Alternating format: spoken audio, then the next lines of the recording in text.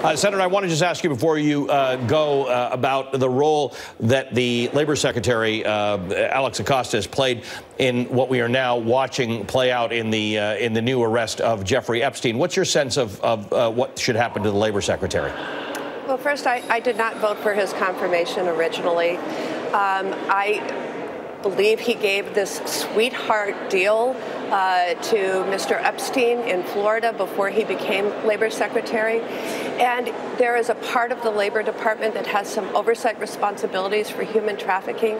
I have lost my faith, and I think that Secretary Acosta should resign. And if he doesn't, I think President Trump should fire him.